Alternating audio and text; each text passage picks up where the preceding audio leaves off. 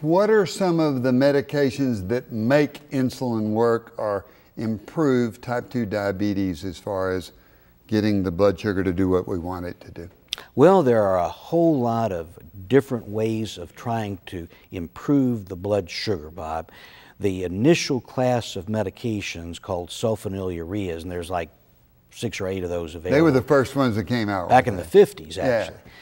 They basically work predominantly by just goosing the pancreas. And the pancreas is where insulin is That's made. where the insulin is produced. The islets of Langerhans. That's the one. I remember that from medical school. I just wanted to put that out there. Where'd you park your car, Bob? I forget, but I remember in medical school. So it gooses the islets of Langerhans, puts out insulin. That was sulfonylureas. Yep.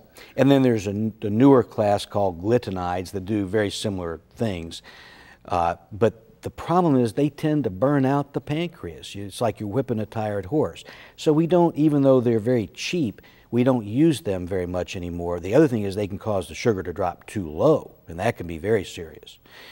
The second class is a medicine called metformin, or glucophage was the brand name.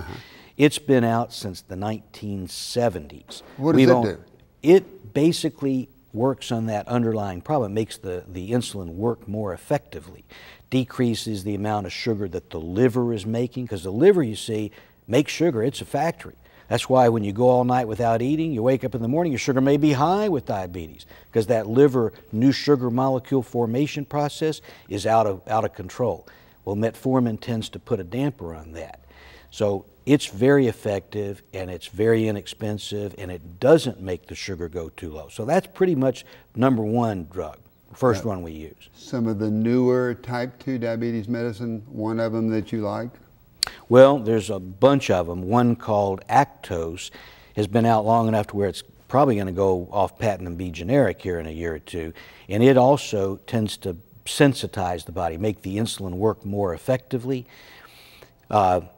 Then there's a whole bunch of newer medications that have come out which are unique in that they work on a completely different system. They work on the gut hormones called the incretin system. We've discovered in the last few years that our bowel, our stomach, our intestines are actually hormone secreting. And all the hormones they secrete have to do with food and hunger. And so if you can decrease the tendency, the sensation of hunger with these medications, people don't eat as much, and they don't hallucinate about Twinkies.